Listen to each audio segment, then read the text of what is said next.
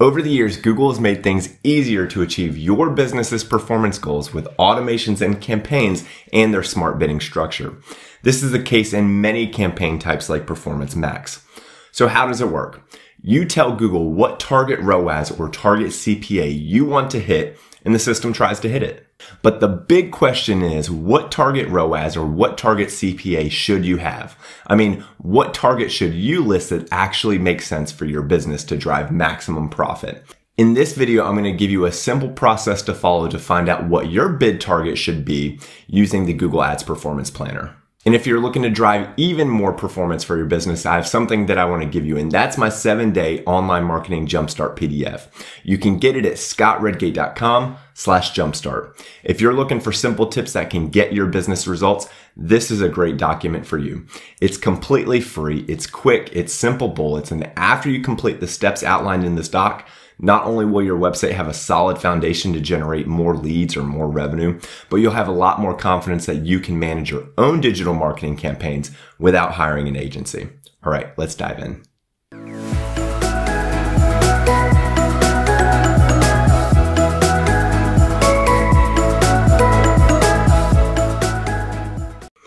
Hey friends, my name is Scott Redgate, and if you're new to this channel, I'm passionate about helping small businesses make more and spend less and show you that you have what it takes to manage your own online marketing campaigns. Today, we're going to run through a simple framework to figure out what your optimal performance target and spend level should be in your Google Ads campaign. And the good news is that this works for campaign types like search, display, shopping, and Performance Max. Let's jump into the slides. So we're going to identify what your sweet spot ROAS or even target CPA and spend level is using the Google Ads Performance Planner. A little context before we get started. Over the past decade, Google Ads or Google AdWords at the time was mostly a platform that relied on manual bids, where advertisers would input manual bids for the keywords that they wanted to show for.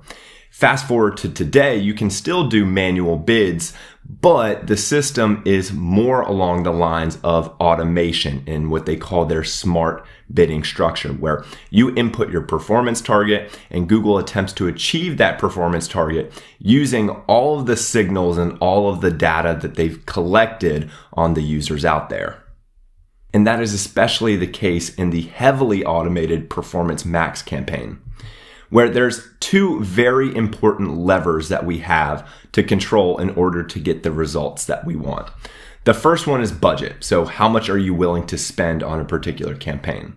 And the other one is the efficiency target, which for a lot of us, that's the target ROAS or target return on ad spend, or target CPA or target cost per acquisition that we're attempting to achieve. So in Performance Max especially, those are the two of the most important levers that we can control to get the results that we want. And when you're inside campaigns like Performance Max, you'll see it in the bidding settings here. And you have the ability to set a target return on ad spend. And on this screen, it's listed as optional. And you simply input your target here. But the question is, what number should you input? What number actually makes sense for your business to drive the most profit possible? Now, before we run through the performance planner, it's important to note that the steps that I'm about to outline require a campaign that has been in existence for a little while. So you have a little data that you've already collected in terms of spend and revenue for the campaign that we're looking to optimize. So to get to the performance planner, you simply hover your mouse in Google Ads underneath the tools and settings. And then there's the planning option right here. And underneath planning, you'll see the performance planner. So you just click there. And so that's how you can find the performance planner inside of Google Ads. And I just want to say one thing, the performance planner is an estimate tool, meaning the numbers that Google is using inside of the performance planner are projections based on your previous campaign's history. So we'll review some different performance targets that Google estimates, but they are not set in stone. So after you make adjustments to the target ROAS or the target CPA with using the steps that we're about to outline, make sure you monitor the results closely to see if the results that you are seeing are close to what the performance planner was estimating. There's always a chance that they could be better, that they could be close to it, or they might be a little worse. So just make sure that you're monitoring the performance and adjust accordingly. And then this is what you're greeted with. So what campaign type would you like to estimate the performance on? So right now they have search, display, shopping, and Performance Max is actually a recent addition. Google previously did not have that included in here, but now you do have the option to select Performance Max. Once you click the campaign, you get to create the plan. And so it asks you for what forecast period would you like to have. You can select any date range that you would like. The default when I was running through it was January 1st through March 31st of 2023, but you can select any date range in the future. And then you can select what metric is important to you. So I selected conversion value. And then for this target option right here, which they do list as optional, I have selected no target. It doesn't really make a difference for the steps that we're about to outline. So I select the forecast period, the metric that is important to us, and then we're going to select create plan. So full disclosure, I am not an accountant and I am not an economist, but there are a couple of basic principles and a couple of accounting terms that we're going to go over in this video, and we're going to try to do it in the simplest way possible. But we're going to start with an economics principle called the law of diminishing return. The law of diminishing return states that as an investment in a particular area increases, the rate of profit from that increase can't go up if other variables stay constant. So in other words, this means the more you invest and push forward past this point of diminishing return, there are no additional gains. The law of diminishing return is true across many aspects of life, and it's especially true inside of Google Ads. And so we're going to identify what that point of diminishing return is for your business so that you don't go past it and waste money. Now, once you've selected Create Plan inside of Performance Max and selected the campaign that you're looking to estimate performance on, you're greeted with a screen like this. Now, I've blurred out some of the numbers here, but as you can see, what it lists is it lists your spend, estimated spend, and conversion value across many different points. So you'll see the circle right here, which is a little bit darker, which is saying this is your existing setting. So this is the conversion value that you're getting at this spend level. And then you can simply go across and hover your mouse over different parts of the line to see, all right, if I increase my spend to this level, here's the estimated conversion value that Google is saying I could achieve. So one thing that I like to do in this forecast section is toggle between conversion value and the other options that they have listed. So in this particular example, I toggled it to conversion value over spend, which is synonymous with ROAS or return on ad spend. And then you can hover your mouse over the different points to see what is that estimated performance at different spend levels. If I'm going to increase my spend, what is that estimated performance or ROAS that I could see? And so what you can do is as you hover your mouse over different points of this performance planner graph, you can look at the different spend and conversion value estimates that Google is estimating for you. So in this example, when you hover your mouse over a data point, you may see something like this. Spend of $100, conversion value of $1,000, and then conversion value divided by spend is equal to 10. And that's another name for ROAS, or return on ad spend, that we can use as we move along in this process. So as I mentioned, you hover your mouse over different points of the graph to have that pop-up that we just looked at appear, and then we're simply going to plot that out into a spreadsheet, whether that's Google Sheets or Microsoft Excel. We're simply going to record the different spend and revenue estimates along with the ROAS that Google has for us in that graph.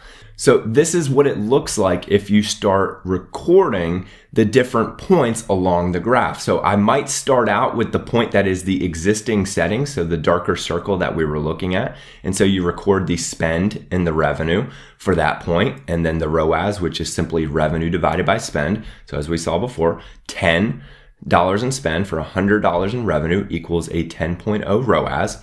And then as you move up the graph, or as you move to the right of the graph, you simply record other spend levels and revenue levels. So it might look like $15 for 140 with the ROAS is 9.3. And as you'll see, and this is the case in almost every single account, every single campaign, the more you spend, the performance or this ROAS number actually gets worse. And so the goal is not to maximize just how much revenue we could bring in. The goal is to maximize how much profit we can bring in. That's where we're going to look at another term, and this is COS, or cost of sale, which is simply the inverse of return on ad spend. So cost of sale is just spend divided by revenue. So I'm going to add another column into this spreadsheet, and this is the exact same thing that we were looking at with just one additional column, which is cost of sale. So instead of doing revenue divided by spend to give us the ROAS, I'm simply going to take the spend divided by the revenue to give us the cost of sale. All right, so I promise this is one of the final accounting terms that we will have to know, and that is gross profit. So gross profit is your revenue minus your cost of goods sold, and that gives you gross profit. Okay, so let's break this down. Let's say that you sell shoes, and let's say you sell shoes on your website, and when you do, you make $100 when you sell a pair of shoes. But obviously, you had to pay something for those shoes. Those shoes were not free for your business to purchase or to make and then sell to the customer. So let's say that your costs associated with those shoes are $60. So you're able to sell the shoes for $100, but the cost that you incurred from the shoes is $60. Well, you take the 100 minus the 60, and that gives you a gross profit of $40. So we're looking to find the gross profit percentage, which is simply the gross profit divided by the revenue. And now that we have the gross profit from the previous slide, all we have to do is divide that by the revenue. So in the previous example, that would be the $40 gross profit divided by the $100 in revenue, and that gives us a gross profit percentage of 40%. So here is our North Star now that we've defined cost of sale and return on ad spend and gross profit percentage. Your cost of sale percentage cannot be greater than your gross profit percentage. And the reason for this is if that happens, you would be losing money. You would be spending more money on advertising than you actually make from the sale of that item. So I would even take it as far as saying that your incremental cost of sale percentage should not be greater than your gross profit percentage. That's a lot of information. Let's run through an example. So to hop from $10 in spend to $15 in spend, at least according to the performance planner, our estimated revenue is going to go from $100 to $140. And so what we saw before is the return on ad spend, or our efficiency, is actually getting worse as you spend more. And you'll notice here, if you do the math behind it, the incremental spend to go from $10 to $15, we spent $5 more. And then what's the incremental revenue? You can take the 140 minus the 100 to give you the incremental revenue of $40. So to go from this level right here to this level right here, we spent $5 more and we only made $40 more in revenue. So you can do this across the different points that you selected on the performance planner graph, where you plot out the incremental spend and you plot out the incremental revenue. So with this process, we're simply looking at different points of the performance planner graph, documenting what the spend and revenue estimates are for those levels, inputting what the ROAS is that Google is saying that we will hit, and then we're doing the quick math for spend divided by revenue to identify the cost of sale. And now we're just adding in one additional step to this process, where we're identifying what the incremental spend and incremental revenue is to hop to each of these different levels. And then we're calculating an incremental ROAS and incremental cost of sale based on those differences. So just a reminder, incremental ROAS, you simply take the incremental revenue divided by incremental spend. And for incremental cost of sale, it's the inverse. You simply take incremental spend divided by incremental revenue to give you that percentage. Now, what we had said is that the incremental cost of sale cannot be greater than the gross profit percentage. And reason for that is if you do, you would actually be losing money to hop from one level to the next. And so now that we're at this point, we have the different spend levels plotted out, the different revenue levels plotted out, what the efficiency, the ROAS, and the cost of sale is for that spend and revenue level. And we also plotted out the incremental spend and incremental revenue and incremental efficiency levels. what we need to do is simply identify what row or what level of spend can we go to where the cost of sale percentage, or the incremental cost of sale percentage in this example, is not greater than the gross profit percentage. The example that we've been using, the gross profit percentage was 40%. And so we are willing to go up to the point where the incremental cost of sale does not go above 40%. So as you'll see here in this example, that is this row right here, which is $20 for $175 in revenue, because the incremental cost of sale is only 14.29%. Whereas if we were to go up to the next level, which would be this one right here, the incremental cost of sale is 50%, which is greater than our gross profit percentage. So we would be losing money to go from this spend level of $20 to the $25 spend level based on the revenue estimates that the performance planner has for us.